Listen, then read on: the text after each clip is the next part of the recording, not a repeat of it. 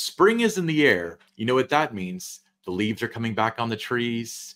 The weather's getting warmer. But most importantly, Kings Island opens within 30 days of this recording.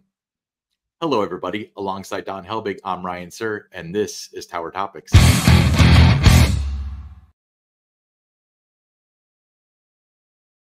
Island fans, because that's who we are, and that's who we care about. So, Ryan, opening day, start of a new season. What is it about opening day at Kings Island that gets you excited? You know, I think that there's a primal thing when it comes to the spring and the summer that everybody has from when they were a kid, when school was going to be letting out and they were going to have nothing but free time on their hands. And as a result of that, you get like the super excitement about anything that has to do with summer, whether, you know, for people like you, it's Reds opening day, and for you and everybody else, it's the theme parks opening up. But I think that it symbolizes the best time of the year, and that is what's the most exciting thing for me. Don, if you were going to visit Kings Island this year, what would make you most excited? You know what really gets me excited every year about opening day, and this goes back to my season pass days. It wasn't always, the big new toy that they were opening. I always looked at those attractions as kind of silver, and then for me, the gold was the favorites, the rides I grew up with. Riding the racer for the first time of the season, the Beast, the carousel, the train. So those are the kind of things that got me excited. Was just the anticipation for going back and seeing old friends. Yeah, and then there's literally seeing old friends too. I've done a lot better recently in the past 5 or so years of keeping contact with people that are just Kings Island friends and making them year-round friends. Right. But there's still a lot of people that I really enjoy talking to and seeing in the park, and I don't see them between, December 31st and April 20th of this year. So that's going to be exciting for you too, because it's probably a lot more for you as well, because I mean, Kings Island does 3.5-ish million people a year, so approximately 3.1 million of them. So you can't talk to all of them. No, you can't. But Ryan, when do you start to really get excited? It's a long winter. Now that Winterfest takes place, you got to the end of December, but you got January, February, long cold months. But when does the juices start to flow for you? So my answer has changed throughout history, because it used to be when the park closed on October 30th, November 1st, around then, the next day I would start I mean, they didn't have webcams back then necessarily, but I would start thinking about the park and counting down the days and just wishing the park would have been open for one more weekend. Nowadays, with the park being open through the end of the year, I actually kind of welcome the break a little bit, to be honest with you. But nowadays, to me, I start really thinking about the park and being like, I miss that place. I kind of want to go back. Right around the time when first of all, when the weather gets warm, the first warm day makes me think of like, this would be a good day to visit the park. But also, like, on the park social media, you often see, hey, the racer's back on its track, or the vortex is back on its, whatever. And that sort of stuff is what's getting me excited, because that makes it real at that point. So Ryan, let's say it's opening day, Mm-hmm. or maybe you go to the season pass preview the night before. You come through the gates. What's the first thing that you do? So I'm not going to lie. The first thing that I typically do is try the new food option, because that's usually been a thing the past couple of years, where it's either a new dish that they're advertising or a whole new restaurant or something. I usually go there, to be completely honest with you. I want to say ride-wise, because that's probably the answer that most people are looking for. I think I start most of my seasons on Diamondback. For you, it's Racer. Spoiler alert. No, right? actually, it's not. It was in the 80s, and going into the early 90s, it would be. But it started to become the Grand Carousel as the Really? first ride. I would go past the Eiffel Tower, and, there it is. And I would want to take a spin on the carousel to get started, and then maybe I'd walk over and take a ride on the KI and Miami Valley Railroad. Then I'd make my way over to the racer and get the first ride of the year on that. That's been, like I said, the past 15, 20 years. That would be my routine. So, Don, the times that you were a season pass holder, did they have season pass preview days, or is that more recent? That's more recent. The park would open, and that would be the opening day. There weren't any, back then. I mean, the pass holders today, they have no idea how good they have it. There wasn't free parking, so I had to pay to park every single visit. Now it wasn't $30, whatever it is today, but it was still, $1.50, $2, then up to $3 by the time 1990 hit. There was not early ride time. So you never had any of those benefits like that. There was not fast lane, so there was no way to enhance the ride numbers by having the opportunity to purchase either single day fast lane or the all season fast lane. There wasn't a dining plan. You couldn't take advantage of any of those kind of things. There were no, like I said, preview nights for pass holders. Nothing like that. It was just basically what a pass did for you then. It was just an admission ticket that got you in every day. That's how you looked at it back then. So different world today for pass holders than it was, back in the day when I was visiting the park with a high degree of frequency.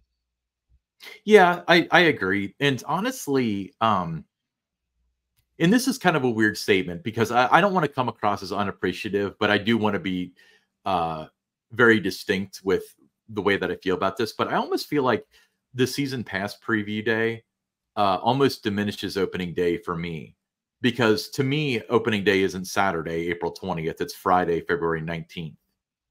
So it's by the time the next day rolls around, it's not the first day of the season anymore. I guess it would be kind of like, I know in the past, and maybe you can tell me whether or not they do this more often, but I went to the first ever game at Great American Ballpark. It wasn't the first day or the first game. I think they played the Pirates the first game. You probably know this offhand, but I saw them play the Cleveland Indians, now Guardians, in a preseason game about 3 days before the ballpark opened to the public. I don't know why they did a preseason game. Maybe it's because the stadium was new, but nonetheless, when opening day rolled around, everybody was so excited. And to me, it was old hat. I'd already been there. So I'm not like making a case against preview days or anything like that, but it is kind of funny how we would be given opening, because I remember like under Paramount and like that, like by the time the season ended, they wouldn't have the calendar out, but they would tell you what opening day was, so you knew like where to count down and so on.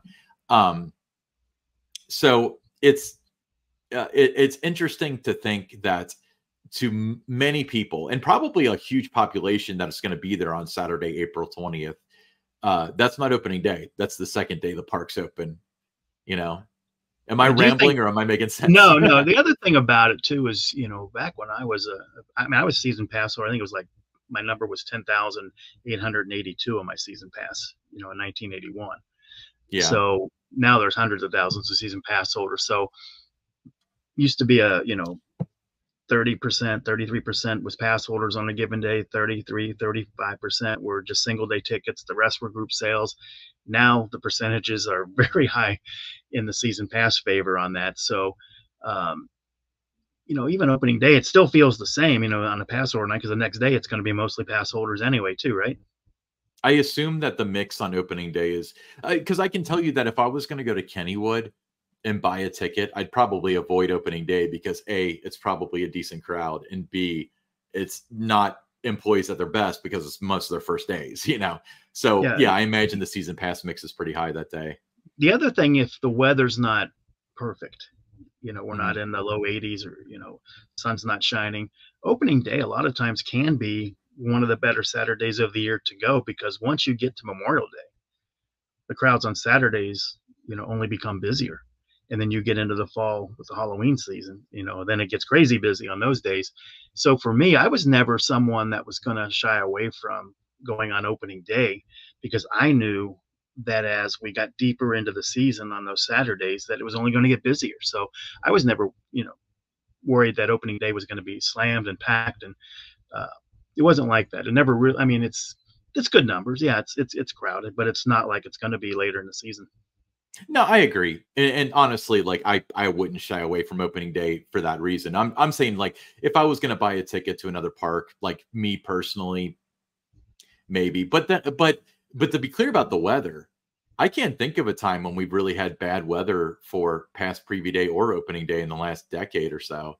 I remember when Paramount opened, like at the end of March, it would snow every once in a while, which was kind of fun. But I remember being there opening day in the early 90s, and it did snow. Yeah. But so one of the things that I I really do like, and this is kind of funny because it's also one of my biggest complaints, but it's something I kind of appreciate on the side, is that since things are kind of working out the way they are with show openings staggering, to me, it's almost like something to look forward to for months on end. So you look forward to opening day, and then you get to enjoy the rides for a few weeks, and then Memorial Day, a lot of the shows open, so it's something to look forward to then. And then in mid June, you usually have like the Showplace show open, and this year it's going to be late June is the Gazillion Bubbles show. So I think that's kind of cool that you have stuff to look forward to the whole time. And then of course once you get into the root of things, you've got the Grand Carnivals and the Winterfest and the Halloween Haunts and so on. But that's one thing that I always thought was really cool about Kings Island, especially when you guys were firing all cylinders back when, like, their marketing department wasn't over in Charlotte, but like there was always something very closely on the horizon to look forward to. We talked about the Major League Eating. Somebody in the comments mentioned the ASA Sports World Tour. Remember that when they had the half pipes? Oh yeah, that was a lot of fun, and the crowd, the guests, they just absolutely loved that show. Yeah, and I'll stand by it. When it comes down to it, I don't care what new ride is added if it's only a piece of the puzzle, because the 2 years that I think were the best years Kings Island at their finest were, number one was 2022. That season will probably never be eclipsed in my lifetime. And number two is 2008, because you guys tried the hardest. Robbie Knievel, Walinda, just something Brady every Bunch. few weeks. So, yeah, the Brady Bunch. Every Rose. few weeks, there was something to look forward to. Yeah, we got a request for us to talk about when Pete Rose came to town, so keep that in your pocket. Yeah, but we'll talk about that for sure. But that 2008 season, there wasn't anything new at all. We're talking, even the food items, nothing really new. The biggest addition that year was twice the number of trash cans in the park. There were some fine trash cans, though. Yeah, but that was my presentation when I went to the A Snow Coaster Con in January. That was my teaser video. Here's what's new this year, and it was twice the number of trash cans. The park needed that. They got back to the Taft days where cleanliness was high priority. But that's what we had new. So as a marketing team, we were challenged to come up with as many events as we could, just giving people a reason to come. And it was one of, like I said, most rewarding year maybe of my career there, because we made a lot out of nothing to work with that summer. Yeah, as our friend Bill Mefford would say, it was a PR dream. Exactly. That sounded like so. Yeah, so would you, like, obviously, like, you don't have these numbers in front of you and stuff, but would you say that all the events, because there's a lot of expense that goes into these events, that's still cheaper than a cheap flat ride, I bet? Well, I can't say a cheap flat ride because you can get one for like $100 grand, but this was definitely a lot of effort and not a lot of juice for not a lot of squeeze. Let's put it that way. It was money well spent, and yes. Every time that there would become money available, it was given to the marketing department that year to go find something to do with it. And that's how we ended up bringing in the Brady Bunch that year over Labor Day weekend, because there was money left over. And I had been pleading, since I got there in 2017, so for about, 15 months, got to bring in the Brady Bunch. Finally, it was like, okay, we got some extra money, reach out and see if you can bring them in. So that was, like I said, a fun year. But you're right, it doesn't have to be about always a new ride every year. A lot of times you have people, if there's not a new roller coaster, I'm not buying a new season pass this year. But it's a much bigger picture than one individual ride at the park or one new big roller coaster every year. There's those memories, those rides that mean a lot to you. Like for me, the Racer and the Beast, I enjoy riding those rides. And if they never put in a new roller coaster for the rest of my life, I'm okay, as long as those two rides are there. Yeah, honestly, if you told me that, they're pivoting away from rides and they're going to do 2008 style stuff where there's just a lot of stuff going on, I'd be pretty excited about that. So let's ask the audience. So tweet at us at Tower_Topics or leave a comment on this video and tell us, what year do you think was Kings Island at its finest? What year did you have the most fun? What year do you think that Kings Island showcased its best, and why? I'd love to hear your opinion on that. Now, you know, Ryan, everyone's going to tweet at us about Dinosaurs Live. I think Dinosaurs Alive was terribly underrated. I think it was It unique. was. It Yeah. was. It was. You know, it was one of those attractions that separated Kings Island from other parks at that time, because it was good enough to be a standalone attraction. You know, Mhm. so that if that had been up the road in Westchester, Ohio, it would have done well just on its own. But to have that as part of the park experience, you're right. It was unique. Um, just a great opportunity, educational, and highly underrated.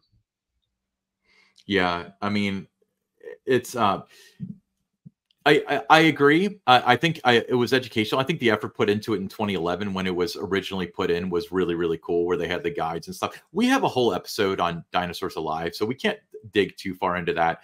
But I think that that was, I mean, just another example of, you know, Kings Island thinking outside the box and doing something where, like, what do you mean dinosaurs at Kings Island? Like, I think that that was really cool, and it was a really cool showcase of it.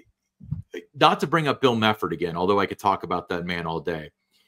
But anytime that I ask him about, like, what do you think of this person or whatever, not necessarily like interpersonal, but like their work, it always starts off with, well, you know, they're willing to take risks, or like, they won't take any risk. He starts, that's his starting point. And if that's You've got to be Mefford's willing to starting take point, risks. yeah.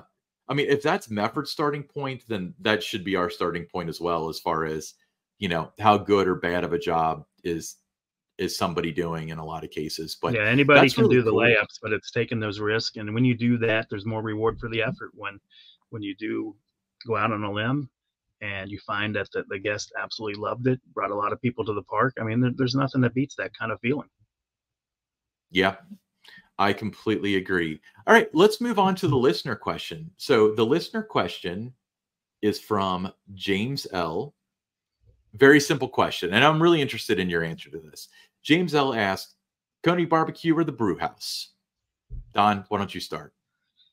As much as I love Coney Barbecue, I'm going to go with the Brew House in Rivertown. I just think that you know, the burgers that are in there, the pub burger, they had the barbecue bacon burger. Those are off the charts good. So for me, if I had to pick one or the other, I'm going to go to the Brew House. And just the setting, to be able to sit down indoors like that. I mean, it's one of my favorite places to eat in the park. I think that Kings Island is terribly lacking in sit down restaurants that are indoors. And I think that they need another one that would take the pressure off of Brewhouse, because Brewhouse does get very busy. But I agree. Coney Barbecue is awesome. You picked that too. Okay. Yeah, Coney Bar. I, Yeah, you're right. It's great. But every time I go into the Brew House, I know what I'm getting. You know, in terms of the quality of what the burger is going to be, what the fries are going to be, what the tater tots are going to be.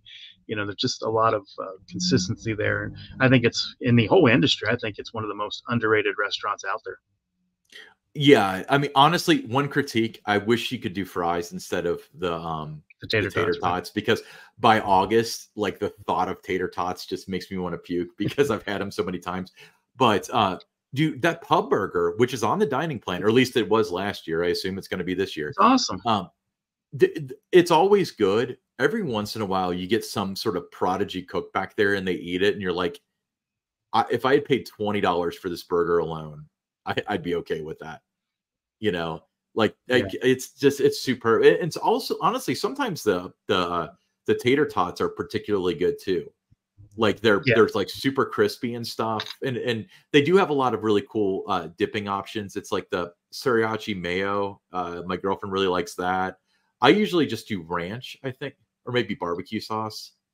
Yeah. But the portion sizes too, you know, are very consistent. So Yes, whether you go in April, whether you go in August, the portion size are going to be the same. And you know, I found a little inconsistency at Coney Barbecue, yes. that sometimes, you know, there's a lot, and sometimes you get like two little strips, you know, Mhm. of something. So I think for that reason, I'm going to lean toward the Rivertown Brew House. But great question. Appreciate it, James. Yeah, yeah. Well, let's not end this question. What's your favorite food at Coney Barbecue then? I like the sausage that they had. Yes, very good. Yeah, I like the sausage too. My go-to is the pulled pork. I really like that. They don't always have shrimp. They just had it during Winterfest for a while, but it would make cameos during the regular season. But the shrimp is really, really good. The mac and cheese is the bomb. That's some of the best mac and cheese out there. Yeah, very cool. All right. So yeah, we're gonna take Brewhouse over Crony Barbecue. So And hey, again, it's on the dining plan. But we also want to announce we had on our X Tower_Topics. We said repost for your chance to win a Tower Topics T-shirt. We were talking about opening day, just being around the corner, and randomly selected was David Ellis. So David, you'll be receiving that T-shirt in the mail in probably about 10 days. awesome. Yeah, congratulations. And like I said, if you want to follow us, that's not what I'm trying to show. This one, yeah. So follow us on X at Tower_Topics, and you can be invited into fun little contests like this, and possibly win a shirt. We will start selling the shirts, and people immediately started asking about that, which we appreciate the enthusiasm. Yeah. Getting some final things together, but super excited about that. Awesome. It'll be good. It will be good. All right. Hey, I'm Ryan Sir, along with Don Helbig, and this is Tower Topics.